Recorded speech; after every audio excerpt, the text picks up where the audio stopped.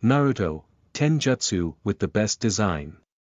Some of Naruto's jutsu have incredible visual effects or have subtle but powerful abilities. There are a ton of jutsu introduced throughout the Naruto franchise. Some are more powerful than others, but all are capable of great feats. However, not all jutsu are created equal.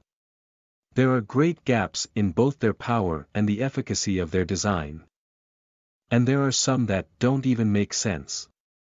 Some jutsu have incredible visual effects or have subtle but powerful abilities, others have great power or terrifying drawbacks for the user. Even more are just basic tactics that, when used by the right shinobi, really pack a punch. 10. Chidori was one of the first cool attacks in the franchise. When Kakashi Hatake taught Sasuke Uchiha the Chidori Jutsu just before the Chunin exams, fans were hyped to see Sasuke use it against Gaara in his formidable sand shield. The world building established by the Chidori's backstory was interesting. First, it was called the Chidori because it sounded like the chirping of 1,000 birds, something the audio team did well. Furthermore, the stipulations of the Sharingan being necessary to use it as the Chidori was volatile, the fact that it was an imperfect nature changed Rasengan, and the drawback of it taking up a lot of chakra made the stakes high. Not to mention, the lightning emanating from it was visually dynamic. 9. Orochimaru's ability to shed skin climb out of snakes was bone-chilling. When Orochimaru showed up during the Chunin exams and showed off his snake-like body in a battle for the first time, viewers were creeped out in the best way possible. As the show progressed, fans got to watch Orochimaru, covered in snake slime, crawl out of snakes' mouths, hearkening to snakes' abilities to eat large objects and molt their skin. No other character does creepy quite like Orochimaru, and that is what made him such a cool villain. His jutsu visually bolstered the notion he was a villain with shuddering effects. His half-snake forms still live as cursed images within many fans' minds. 8. The Reaper Death Seal was terrifying, held huge stakes.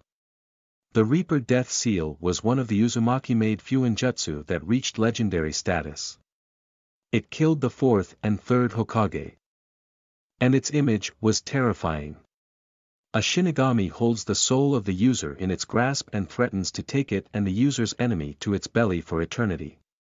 Not only was the visual design of the Reaper Death Seal compelling, but its drawbacks also created high stakes that left viewers on the edge of their seats. When the 3rd Hokage had to settle for Orochimaru's hands instead of his soul, fans were furious. But those are the chops. 7. When one of the 8 gates opened, someone was going down. Taijutsu users only have one real ace up their sleeve, and that is the 8 gates. Each gate carries with it a different level of power surge, but also a different level of drawback. All of this led up to the 8th gate, which would kill its user but afford them seemingly limitless power and speed, as was seen in Might Guy's fight with Madara at the end of the series. Because the 8 gates is so risky to use, when a ninja opens a gate, fans can be sure something amazing will happen. Even the first gate led to some cool battles, like the iconic one between Rock Lee and Gaara during the Chunin exams. 6. Rasen Shuriken threw back to the fight with Zabuza. The Rasen Shuriken was Naruto Uzumaki's variation on his father's original jutsu.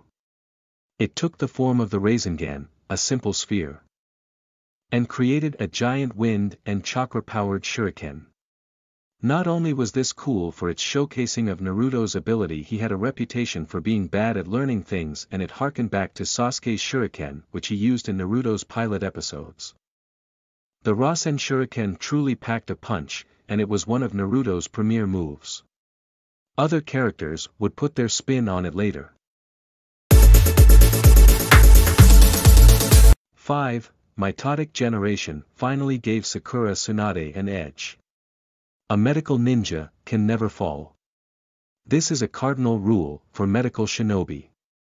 They have to be up when others are down so that people do not die.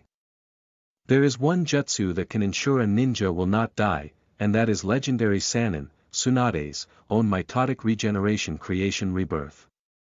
The point of the jutsu was to store chakra in the forehead mark, and when in a real bind, use it to become virtually unkillable for a time. This technique is often considered the greatest feat to come out of medical ninjutsu.